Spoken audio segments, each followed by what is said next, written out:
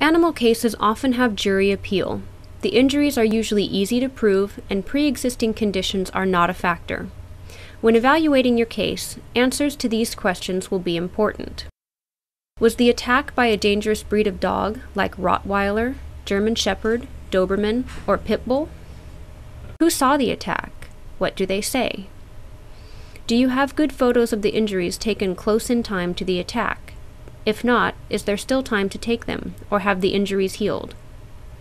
Did the animal owner apologize and cooperate, or did he or she get defensive and blame you for the attack?